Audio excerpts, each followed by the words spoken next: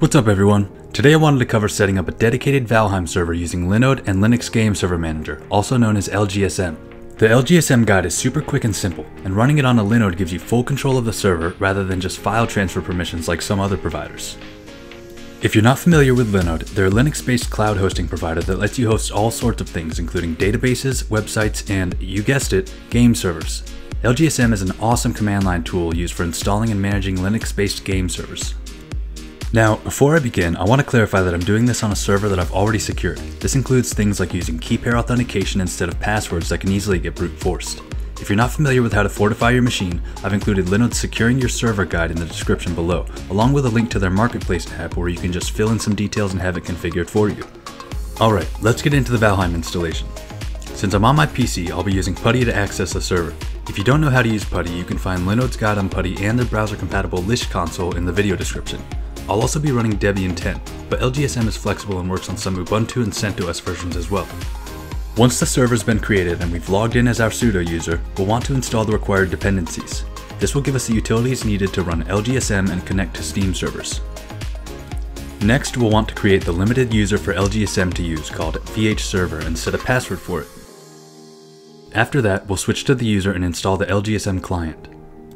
Once LGSM is installed, we'll run the VHServer install script, which will configure the Valheim server and ask for permission to set some things up. Once this is done, it'll give you the command to start the server, VHServer start. Start the server up and then run the command VHServer details to make sure everything comes up when the server is running. Now, all dedicated Valheim servers require a password to log into the game world, so from here you'll need to add one before you can play. For this, you'll need to copy the contents of the default configuration file into the VHServer configuration file. These can be found under the path ~/lgsm/config-lgsm/VHServer. You can do this with the following cat command. Next, open the vhserver.cfg file with a text editor and add a password between the quotes to the server password parameter. Save and exit the file, then run VHServer restart to apply the change.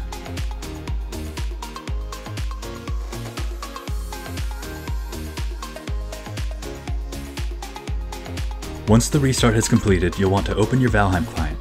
Click Start Game, then select your character. Under Join Game, click Join IP, then enter your server's IP address followed by a colon and the port 2456. Enter your game server's password when prompted, and then you should be all set. As a reminder, in the video description I've included all of the guides that you'll need to set this up. If you're new to Linode, you can also sign up using the promo link found at the top of their docs pages for a credit to try things out.